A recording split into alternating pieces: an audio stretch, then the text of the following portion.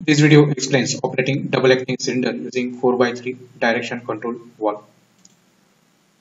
So we have drawn this particular circuit for operating double acting cylinder using this 4 by 3 direction control valve. So as you can see over here, we have shown the various components of this circuit. So this is the reservoir, then filter, the pump which is driven by the motor, shut off or shuttle valve, then this is the pressure gauge.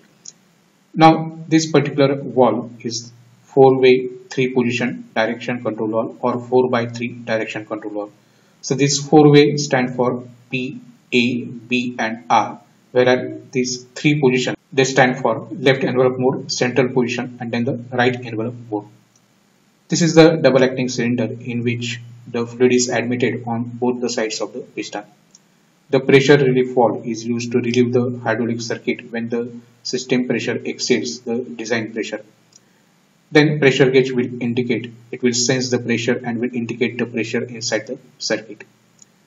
For the given particular position, the port P is connected to the port R. So the fluid will enter from pump into port P and will directly go to the reservoir port R and no operation will be performed.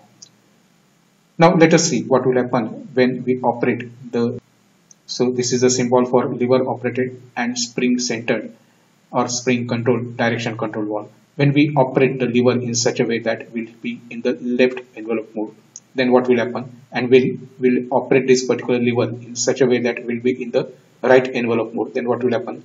That we will see in the next animation.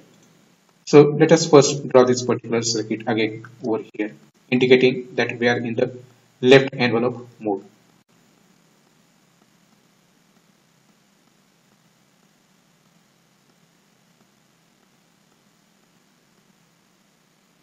So as you can see over here, on the pump port or pressure port P, the fluid will enter into the cylinder port A and the fluid will be admitted on this side of the piston.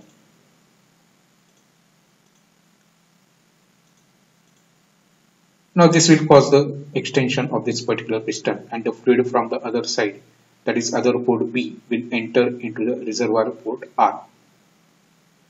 Now let us see what will happen when we are in the right envelope mode. So at that time the fluid from the port P, it will enter into port B and then it will cause the retraction of this particular piston.